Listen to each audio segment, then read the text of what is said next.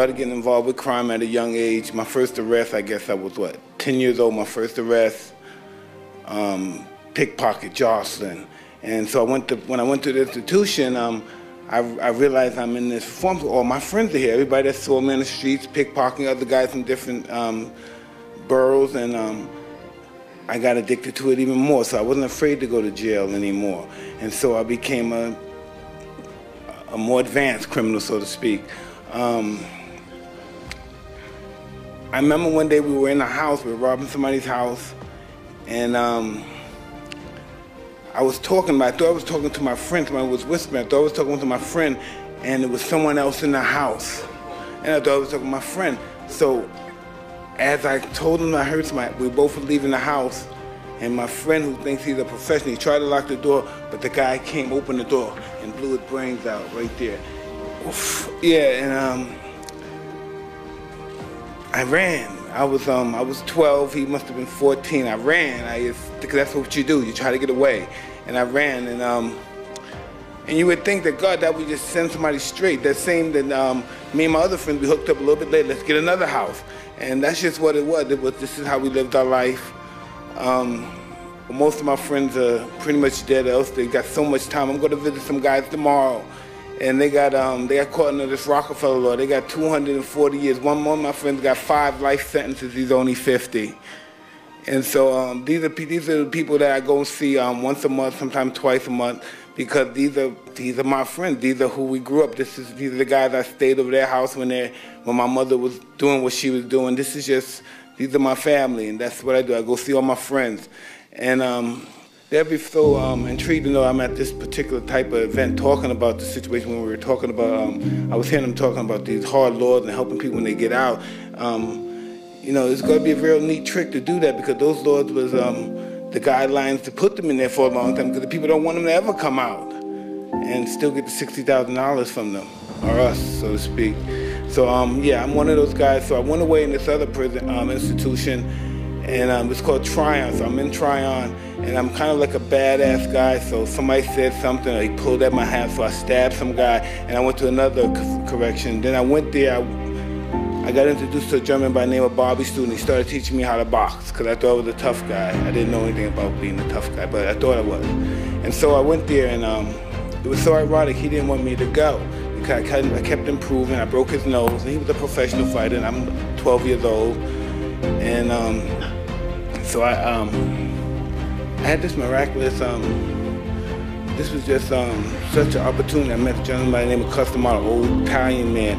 And when I went there, he talked to me. He talked to me for 2 weeks. He just talked to me. I thought he was a pervert, because he was saying all these things that I'm beautiful and I can do this. But when I sparred, I was getting shellacked. So I knew there was no way that he would think that I was a good fighter. But he saw something that I still don't see what he saw. To this day, I don't know how it worked. And he said that I was gonna be champ, I was gonna do all this stuff, and that's what made me think this is a perv. Because where I come from, everybody's trying to, you know, it's a perv. I live in Perv City, you know, everybody's trying to do this. No, this real talk, though. I'm talking to you, man. You know, I started listening to this Italian guy, and he teaches me to fight. And I'm 14 years old. I win this national championship, then I won this junior national championship. I'm breaking record. I knock a guy out in 8 seconds. How did that happen? And he still told me I was imperfect. I was wrong. I was flawed. So I didn't know how that worked, and I just started listening. I said, when I went back home, I was getting ready to do some more robberies. Because every now and then I would go back to Brooklyn and do robberies and come back, because the state was paying them like $150 a month, and that wasn't even paying for my pants and my sneakers. So I always went back home and did robberies and came back with nice clothes and told them that my friends gave me these clothes because their older brother can't fit them anymore, something like that. Some ridiculous story. And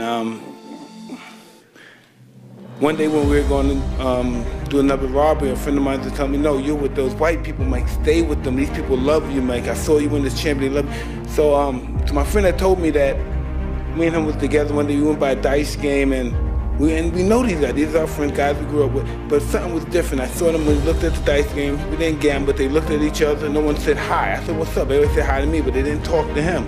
Mike, can you just talk about how you've changed your life and many of us in recovery, like my friend Gloria said, it's also a spiritual element, because this isn't about changing your mind, it's about changing your heart.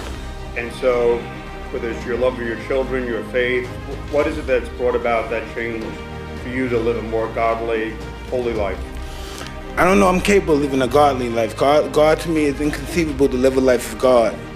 You know, we can only study his life and hope to be able to be in the path of God. But to live a godly life is inconceivable to me. To me, you know, to me.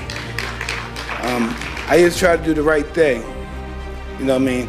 And not necessarily the right thing is probably the best thing, but I just try to do the right thing. I try to respect everybody and treat everybody the way I want to be treated. You know, I don't have no, I don't care what you're black, white, Christian, I don't care what you are. You know, the only thing I want is respect, because I give respect. That's the only reason why I want it. And I just realized that I wanted to change my life. I didn't like the way I was living my life. I wanted a different, I just wanted a better way of life. You know, I just didn't want to be the guy that had it all outside but had nothing inside. And I realized all this recovery and sober thing and life in general is an inside job. You know, if you're looking for happiness from out here, it's going to be disastrous.